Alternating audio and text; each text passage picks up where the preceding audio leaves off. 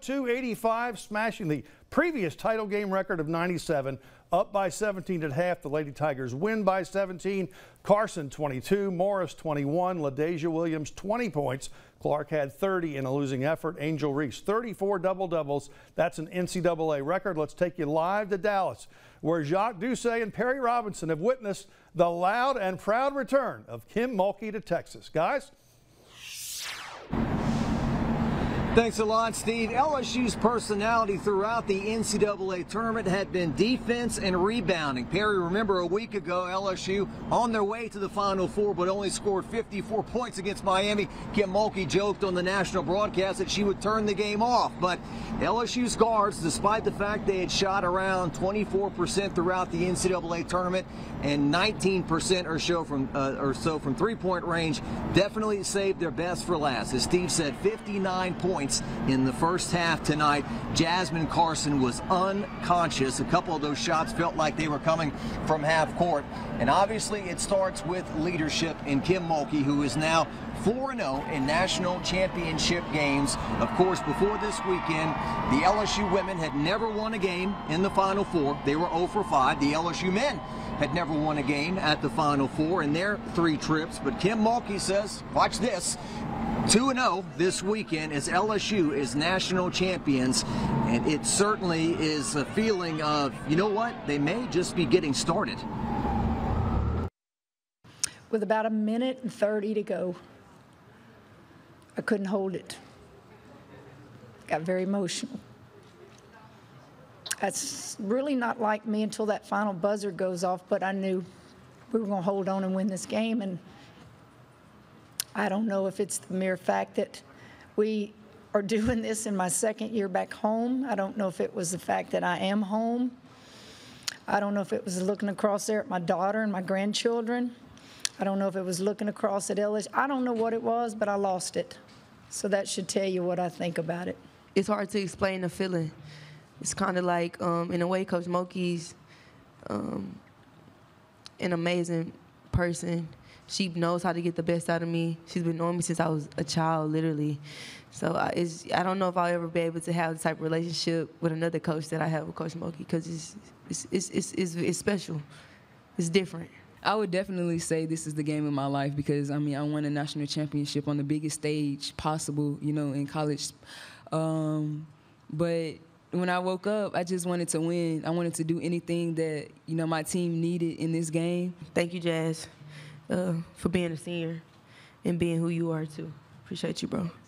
You know, me and Angel looked at each other after the first 3 went in, and I said, she's here. She's here. And just, you know, just being able to just see that, like, you know, her not giving up on herself is the main thing. And, I mean, we're going to keep feeding her no matter what, but, you know, everybody had a shooting drought, but we knew that if today was going to be the day, it was going to be today. Man, I feel amazing. Like, this is how I wanted to end my freshman year. This is how I wanted my seniors to end their college career. It feels amazing, man. It was amazing. We all are a national champion, not just our staff, our team, our program, but the whole community of Baton Rouge. LSU is such a special environment. And Kim is always talking about when we play, we don't just play for ourselves, we play for our community. So I'm happy for everybody. All right, it's the beauty of sports. It's the beauty of the NCAA tournament. Remember, we were in Columbia, South Carolina on Super Bowl Sunday when South Carolina drilled LSU, and Kim Mulkey says that South Carolina and everyone else, well, guess what? Kind of like Buster Douglas taking out Mike Tyson. Iowa beat South Carolina, and LSU is the national champion. And Perry, LSU was ranked in the top 5 all year long, but I didn't hear many people saying they'd win the national title, and here we are. Exactly, and, you know, you could just feel the emotion from the fans once that reality set in about, wow, we are really national champs. And kind of like what you said earlier, a lot of people did not expect for this to happen, but best believe they made a lot of people believers today. I mean, you could just feel the energy and the excitement just after the confetti dropped, when the net started to get cut, and when people started to interact with each other, and then they realized, like, okay, wow, we are actually champions at this point. I told y'all we was gonna bring it to the booth. We We bringing it back, baby. We bringing it back. Man, never thought it would happen this year. Knew it was going to happen, but not the second year. Grew up my whole life an LSU women's basketball fan, and to watch us win this game, man, it's a dream come true for me. Just like she said about the schedule, everybody gave her a hard time about it. Hey, that schedule didn't mean anything. They proved it today in that final 64, and they proved it in winning the championship over the #1 player in the nation. Like Kim said, we gonna drink, we gonna party, and most definitely we gonna talk some noise. So that is what it's gonna be. Caitlin who? It's Angel Reese. That's who you ought to be talking about right there. Woo! Loved it. Go Tigers. They played their asses off. So proud of them. Next level. Kim Mulkey being there, Bob Starkey, just so proud of those girls. I've been an LSU fan all my life, and this is actually the first time in person I've seen an LSU championship, and it's just been an honor. Kim Mulkey, LSU, are you kidding me? Unbelievable. Shocked the world. Let's go LSU, put the males up. Go Tigers. Go Tigers. Go Tigers, you better believe it.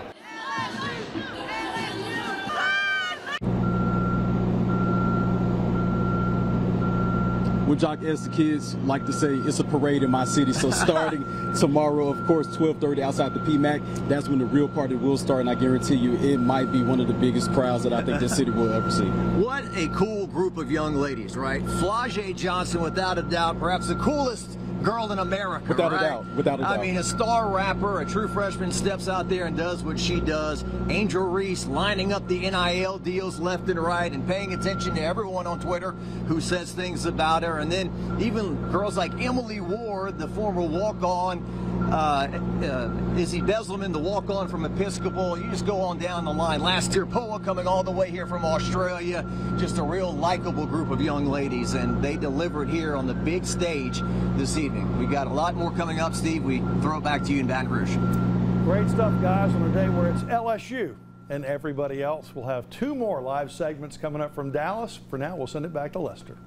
All right, Steve, thank you. Well, back here at home, it was absolute chaos inside the PMAC, where a lot of Tiger fans gathered to watch the big game. Our Miranda Thomas is here and continues our team coverage. Miranda.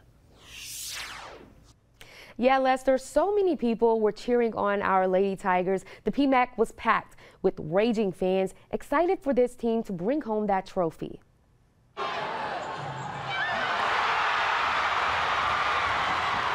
Once I walked in, it felt like we were at the game. These LSU Tiger fans could not make it to the championship game, but caught all the action live on the Jumbotron inside the PMAC. What they gonna say now? What they gonna say now? You gotta respect it. LSU SGA President TJ Polk spent his time hyping up the crowd. From the moment I got here, I knew that I just wanted to create such a vibe here since we couldn't be there. Carl Dunn is another one, keeping up the excitement.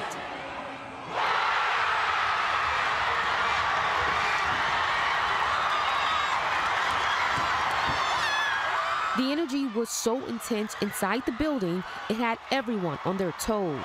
They got a little hair in the third quarter, but I think the plan is coming together. There is no doubt about it. LSU has one of the most supportive fan bases in the entire country. Go LSU Tigers, we're the best, baby. And when the game had finally ended, fans in the PMAC went ballistic.